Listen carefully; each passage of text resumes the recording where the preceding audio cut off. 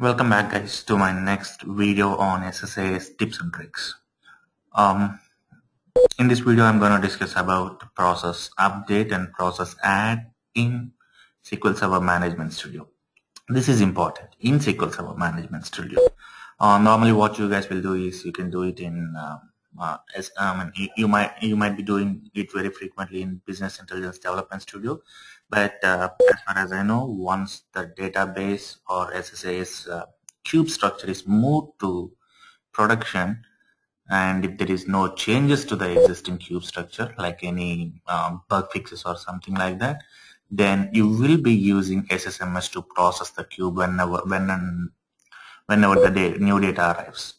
I mean to say that bits will not be used so frequently to process because it takes more time than processing the same command from SSMS. So people prefer to process the cube or dimensions or whatever it is from SSMS once the deployment is done. And secondly, the people prefer to go and schedule SQL Server Agents job. That is a different concept altogether, and I'm not going to cover anything about that in this particular video.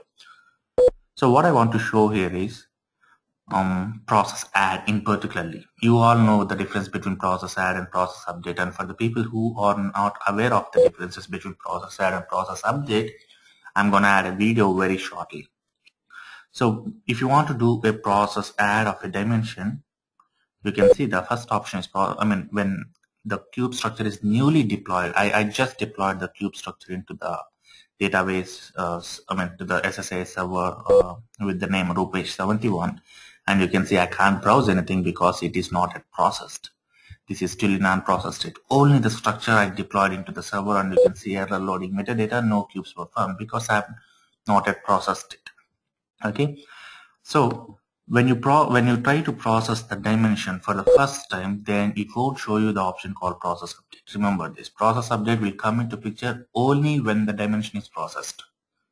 Now the dimension is not yet processed even a single time. That is why there is no option called process update, and the first time it's always good to go with processful. Let me do this so that we can jump into our concepts, process update and process add. Now done. The processing of the dim account dimension is done. And here let me set the problem first. Whenever your team lead or tech lead asks you to do process add from the SSMS, you will feel little difficulty, because when you try to right click and do the same process add of a dimension, you will not find that option as is. Can you see the process add here? But people want to do process add. And as you know the difference, let me give you a small difference between process add and process update. Process update will go into the database and it will check the copy of the database table as well as the cube table, which is already processed, or the data that is present in the cube dimension, and it will compare. If both are same, then it will not do anything. So let me take a pen to explain the same. Let's say this is our database. I picked the wrong color. Let me set another one. Let me set red color. Okay, let's say this is your database and this is your cube MSAS cube database. So first, when you do process full of a dimension, all the data will be moved from here to here, and the data dim account data is available in both the places, but here in the OLAP style. Okay, now when you do process update, let's say this guy has 100 records, read 100 records when he processed first time using the option processful.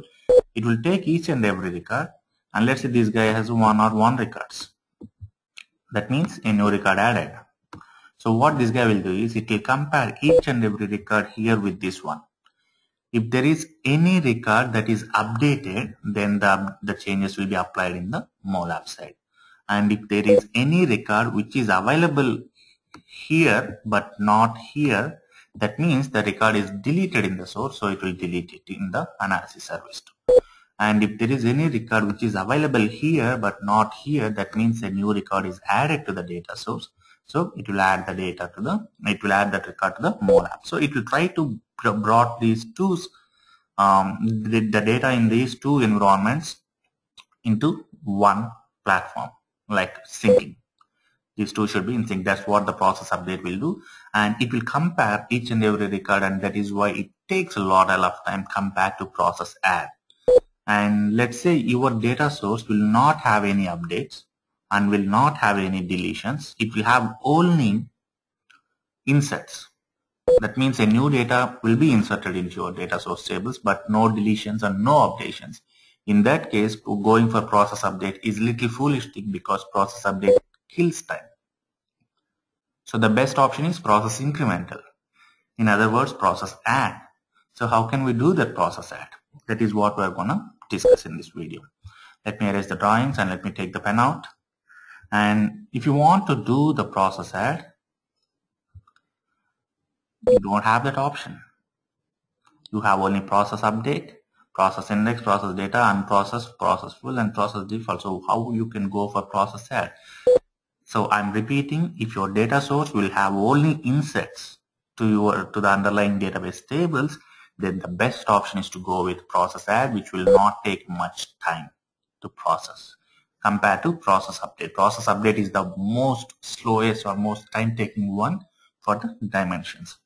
Now let me show you how to do that. This is a tricky part. That is why I'm adding this video. Hope you will get benefited with this. So normally for process update, you can directly click on this.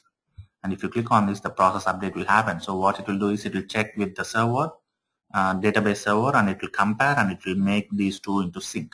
The MOLAP side as well as relational database side.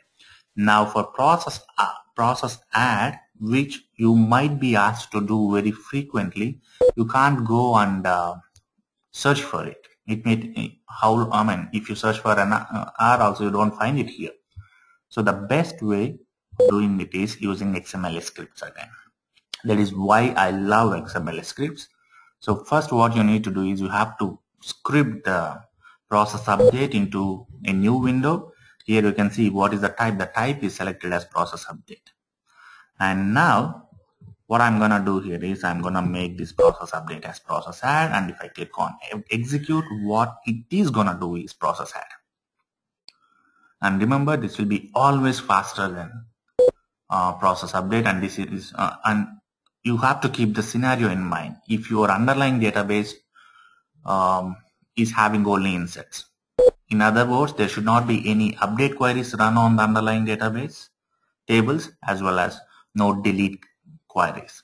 So in that case, process add, and this is how you can do process add from SQL Server Management Studio. And keep in mind, this really helps. And one more important point to be highlighted here is this is case sensitive. If you try to do process add, it will kick you out, saying that there is nothing called process add. The type is wrong. So keep in mind, it is case sensitive, and first take the wizard, script it to using XML to XML window, and then change the process update to process add and execute it. And you can store this script somewhere and you can execute it whenever you want. So this is how you can. And as I showed you in last video, you can do it for multiple also, but it is little tricky. So what you need to do here is you have to go to object closure details, select 2 to 3 dimensions or 5 dimensions, whatever you want to process, select this one. And once it is done, all the remaining are not processed even a single time. That is why it is showing process full. So you can script this one to, let me do it once, the process full of all these guys. And I'll show you how to make process add of multiple dimensions at a time. Okay, now this is process full. Let me go for process again. And you can see this is all process update. Now let me script this guy to a query window, XML query window, and you can see everywhere it is process update. What you need to do is simply change this process update to process add with A in caps and replace all, and it is done. Now if you execute it, you can see it is executed process add on all the dimensions that you have selected. So hope this video helps you guys, and wait for more videos on SSAS tips and tricks. You will like it. I assure you that. Have a great day. Catch you very, very soon. Bye bye guys.